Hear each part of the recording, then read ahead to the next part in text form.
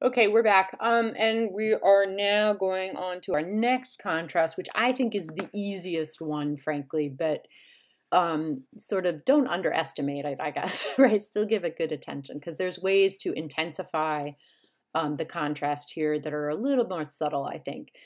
So we're going to look at value contrast. Again, we're sticking with one single color, right? And we're trying to make it look as if it's two different colors. In this case, colors that have two really different values, right? So one of these will end up looking darker and one of these will end up looking lighter, even though they're the same strip color, okay? So that's the first step is, again, choosing our strip color. We could go ahead and keep with the same one if we wanted to from the last thing. Let's, yeah, okay, we could do that. I'm gonna eyedropper in. So I'm going to my eyedropper and I'm just clicking on that. And then I gotta go back to my select or I'll eyedropper in, white or whatever, okay? So we're gonna start out with this. I may find this is a little high chroma to work effectively, but we'll see. So the basic, let me just go through this. This is the basic example. This is the basic process of creating value contrast. Okay, if we are going to really make this absolutely basic, then we would choose what, black, and I can just go up here, right, for one, and white for the other. We can see that this looks really light and this looks like it's quite dark. Okay, you know so but we want to do something that's not as boring as that, right? But so one of these has to be pretty dark, right? And the other has to be really quite light, but they don't have to be, we can still get this to work really effectively even without hitting those extremes of value. Okay, so the first thing I'm going to do, one thing that is helpful here is to also think about that law of addition, right? And what would happen to each of these colors if we dropped a veil of its complement over here, right? Whatever field color we choose. So if I want, we can think of, let's see, this is a blue-green, so it's got blue and yellow in it, right? Blue, yellow, green, right? That's all. I mean, blue-green is obviously blue and yellow, but in that range, right? So if I want this to appear lighter, right, I might want to choose a hue that's going to actually drop a veil of yellow over here. Why?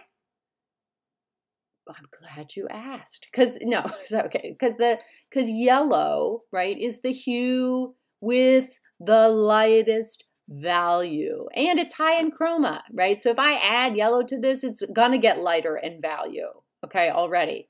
So what will drop a veil of yellow over this, right? What hue?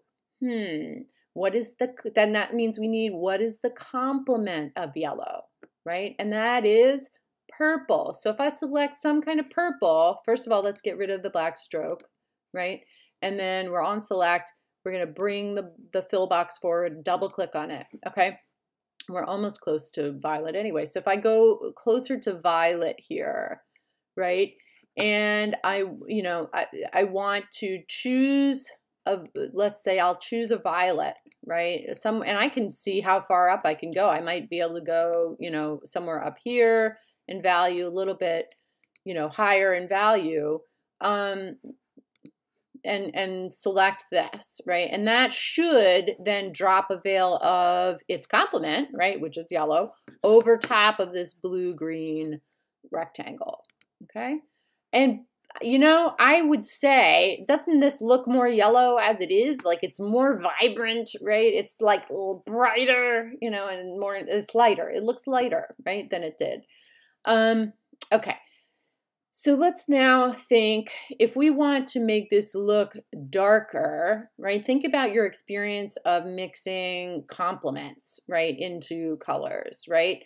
So the complement of blue-green, right? If you go back, to your color wheel, you can figure this out, whatever's directly opposite blue-green. you're going to find out what that red orange, right, is the complement of blue green. And so that's going to tend to dull this down. You could also think of like, gosh, if I drop the darkest of all hues, a veil of the darkest of all hues over here, which is violet, then, that will darken this, okay? So maybe we try that first, right? So then we have to go to the opposite of purple, right? If we choose yellow, that will drop a veil of purple over this, darkening this, right? And also dulling it down a little bit too. I hope this makes sense to you all. But you can, if you write this down, I'm telling you, it will be so much more organized in your head. Okay, and it's important to do that, especially as you're first learning all of this stuff. Okay, it can get easily so complicated. Double click on the fill. Gonna go to yellow, right? And I could also see what happens if I do, what is it? Red orange is the complement of blue green, so we can also see how that works too. But let's go for that yellow first. And let's go somewhere like not that light. Let's try that, right? Oh, that's not so good, right? I don't think that is very good at all. Hold on. So you can see, right, that, but I also think, okay, so here, what if we did this instead, right? Does this work? Okay, that works pretty well, right? Yes, this looks darker. Looks lighter. It's not that extreme. Let's see what happens if we go, actually, no, I'm sorry, gosh. All right, so if we want to drop a veil, or if we want to put its complement here, it actually has to, it has to be the same hue, right, as that blue-green, right? So this, if I have a blue-green background, it's going to drop a veil of red-orange over this and make it duller looking. So that's the other thing that we can try. Let's go back. I hope that makes sense. Sorry. Again, you can see how it gets confusing even, for me. Okay. So here we go, right? And that actually works better, right? It seems like that's gotten darker, right? Duller. It's, it's sort of darker, shadowy looking, especially if we go back. Even that looks, still fairly vibrant for whatever reason. Okay. Ooh, and certainly more than that. Sorry. So let's go back. All right, so remember, okay, so if we add this, if we go to that same hue family and we still do, we could do something that's like this even, I bet. Not as light as light. And that still looks a lot darker than this, doesn't it? This looks like it's this color right here, and it's not. We could also intensify that by, maybe what happens if we go duller here? What will that do? That's pretty good too, right? We could also go really, just really dark. Okay, and again, the more contrast you have between these two field colors, the more intense, that will be. Okay, so I hope that helps. Okay, so again, thinking about, let's say if we have, let's try a different strip color real quick. And again, you have to choose something that's kind of a middle value. If you choose something that's dark, right, we could go in that same kind of hue family at that sort of bluish green and choose something that's really dark, and right, and even with this you still have a value contrast there, which is actually pretty amazing. But you can see that you don't have that much room to play with, right, because you're already at this extreme. And so in order to get that, you really are forced down into these lower reaches in terms of making that contrast sort of visible. But that actually still does work. It's much harder though, it's much easier. You have more flexibility if you choose a middle value strip color. Okay, let's try it really, really light and you'll see.